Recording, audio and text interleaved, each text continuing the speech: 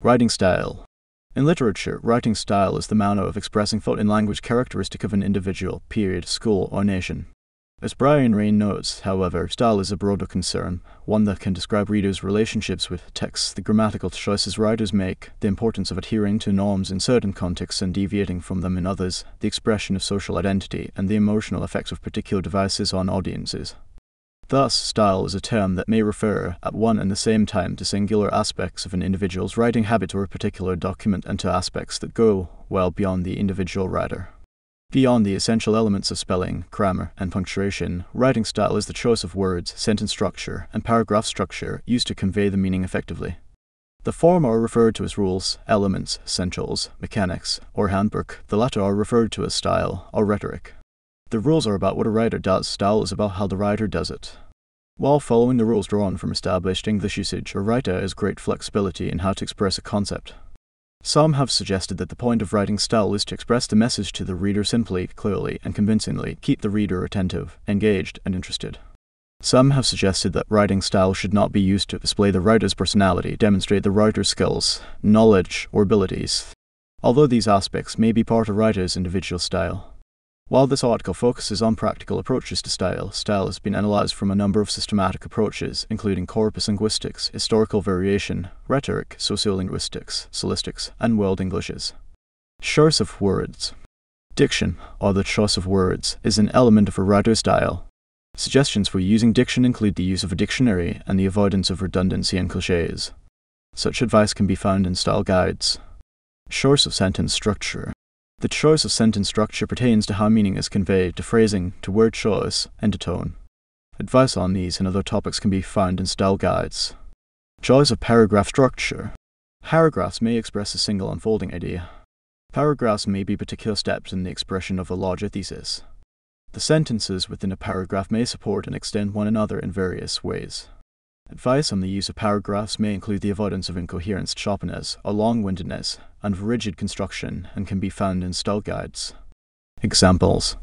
The following rewrite of the sentence, "These are the times that try men's souls," by Thomas Paine, changes the impact of the message. Times like these try men's souls. How trying it is to live in these times. These are trying times for men's souls. So wise, these are trying times.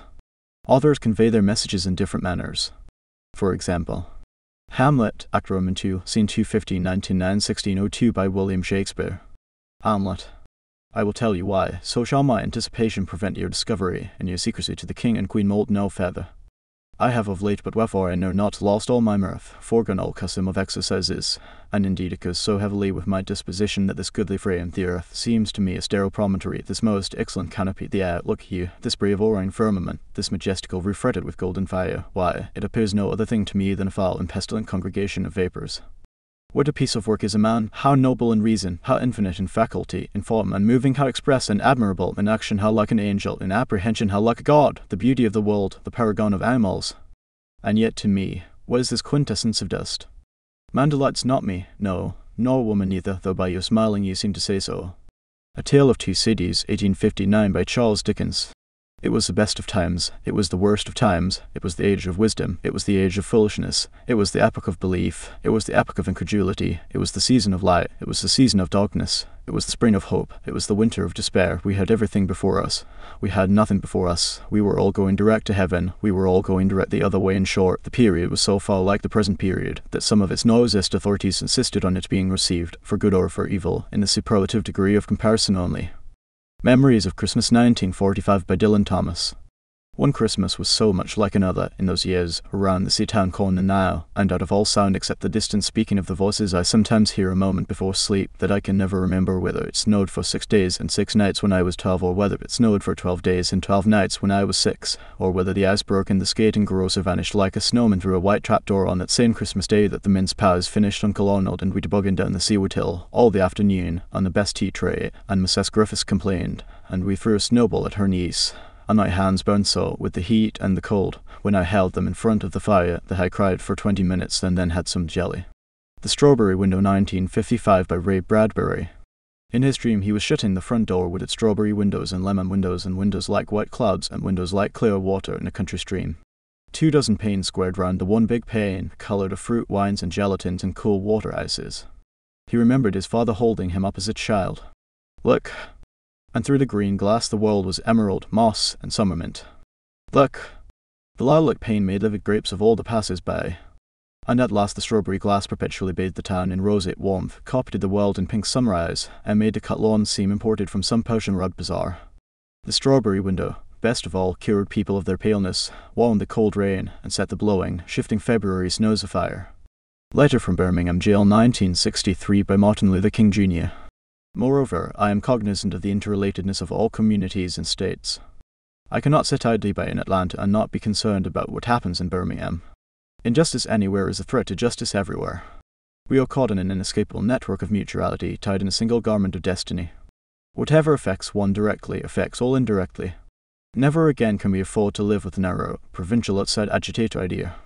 Anyone who lives inside the United States can never be considered an outsider anywhere within its bounds. Writer's voice. The writer's voice is a term some critics use to refer to distinctive features of a written work in terms of spoken utterance. The voice of a literary work is then the specific group of characteristics displayed by the narrator or poetic speaker or, in some uses, the actual author behind them, assessed in terms of tone, style, or personality. Distinctions between various kinds of narrative voice tend to be distinctions between kinds of narrator in terms of how they address the reader rather than in terms of their perception of events, as in a distinct concept of point of view. Likewise, in non-narrative poems, distinctions are sometimes made between the personal voice of a private lyric and the assumed voice, the persona of a dramatic monologue. An author uses sentence patterns not only to make a point or tell a story, but to do it in a characteristic way.